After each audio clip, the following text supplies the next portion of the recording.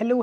Hi guys, good morning. Welcome back to a new video. In this fancy problem, longest strictly increasing or strictly decreasing subarray. Although it is easy, it is easy, and we usually don't have easy problems, but it has optimal solution also, which you should be knowing for sure. So it simply says that you are given an array of integers called as nums, and we have to return the longest subarray, which is either increasing or strictly decreasing. So one very naive way is you generate all the subarrays. You know for sure so far that we have n square subarrays, and then for every subarray, or basically for every portion of the array which you will get from here, you have to just quickly have a check if it is increasing or decreasing or not. Which means if you have, let's say, these 5 elements in the subarray, again it can be a big subarray also, but let's say you have just 5 elements in the subarray. You will have to check, okay, it is strictly increasing or not. How we check it? Nums of I should be more than nums of I minus 1 for all these elements starting from this index. And same way, if nums of I is less than nums of I minus 1 for all the index starting from here itself, then if any of the condition is true, which means it is our good, or basically it is our strictly increasing or strictly decreasing subarray, and I will have to just maximize the length, or basically I just have to get the longest subarray. Now it will take O of n squared to just generate all the subarrays and O of n to find that subarray is strictly increasing or not. It will be O of n cube. Can we improvise it? Yeah, maybe we can. What we have seen earlier in earlier kind of videos is that in these kind of situations, when we have O of n square and O of n operation we are doing after generating the subarray, we can club these two conditions, which means while generating the subarray, which means, okay, this is I, this is j, then your j will increase, then your j will increase, so you are actually moving your j forward, so this will be your subarray. So I will just have to maintain, okay, I and j, if this is a good subarray, and what I mean by good is either it is strictly increasing or decreasing, then okay, for sure check the previous one. If it was good, then okay, I just had one more element. So with this fact, as I will use and as I'm making my subarray, I'm parallelly keep on checking if it is increasing or decreasing. With this, I can also achieve a O of n square algorithm.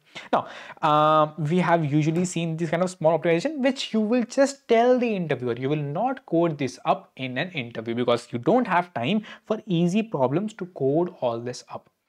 Now, you know that you can improvise it to O of n square. Now, can you improvise it to O of n? How we can do it? Simply, if I have some, again, if I will take some random pattern, if I know if something is increasing, okay, as you can see, something is increasing, or maybe something can be decreasing, or maybe something can be same. That is the only possible option in the entire array. I just have to get this length, this length, this length, and this. Okay, this length is not required for me because I want strictly what is there for sure. So if I know, I can maintain, okay, what is the length so far of the strictly increasing subarray, strictly increasing array. Okay, now it became decreasing. Okay, so I will get that count and keep it somewhere else. How I will do it? Simply, I know, let's take, okay, I have just taken a big array and I will just maintain, okay, what is the longest increasing, or maybe if I start getting decreasing elements, then I'll say, okay, what is the longest decreasing? So I will go on to this, okay, 4.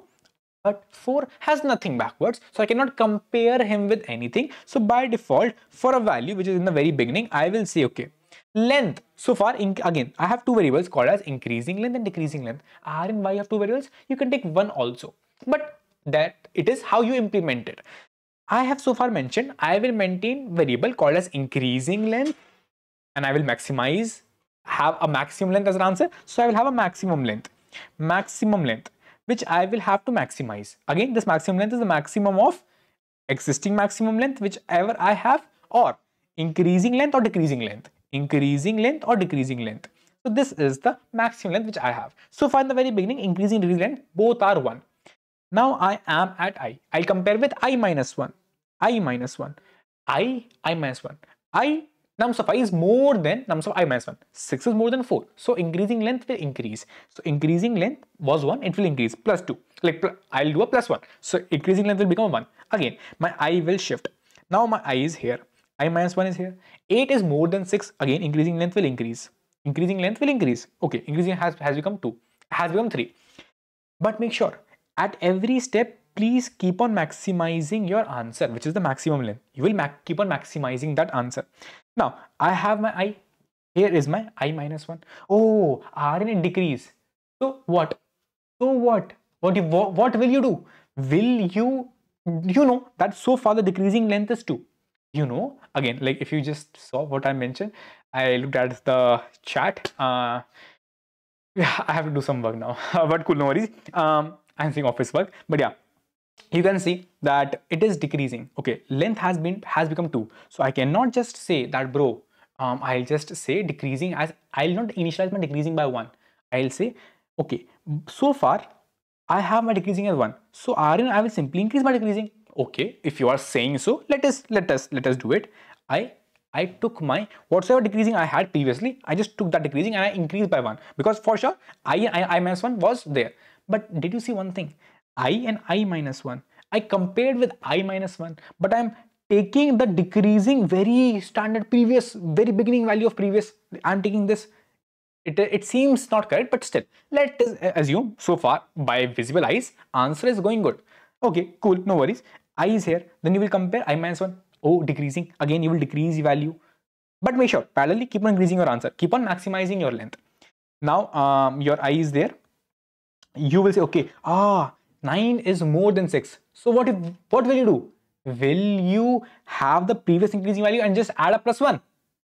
It will become a 3 plus 1, 4. But you saw that your current increasing value is nothing but only 2. So you realized that, bro, Aryan, bro, I realized that at this point of decreasing, I should have by default restarted, or basically given the value of increasing as 1, which means so far the increasing length is 1.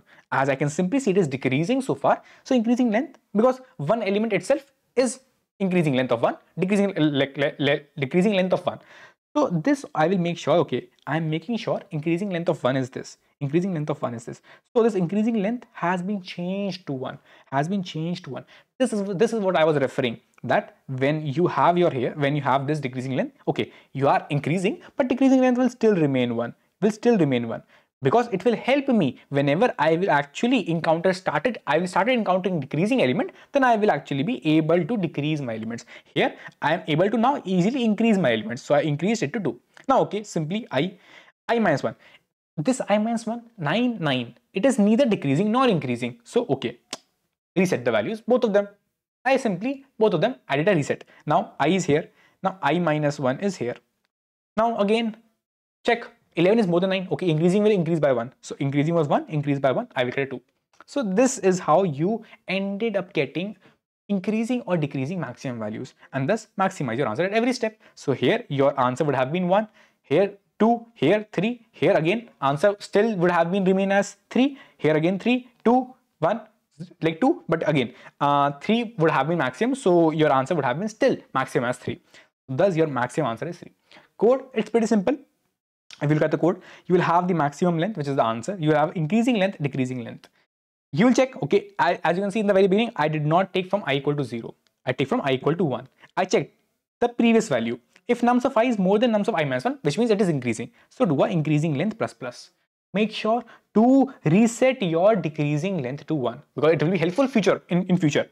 And same way, if your nums of I is less than nums of I minus 1, simply decrease the length and reset the increasing length to 1. If both of them conditions are not there, which means my element values are equal, then reset both of them. Both of them are reset. And thus I can maximize my answer, which is the maximum length or my increasing length or my decreasing length. Whosoever is maximum, get that maximum value, and thus in O of n time and in no space at all, you can solve it. And that's the most optimal solution. Now, if you are confused about the runtimes which Leetcode is giving, just go and watch the short link which I have given below in description, in which I have shown that how fake the Leetcode runtime is, and you should never believe it. Cool, bye bye, take care.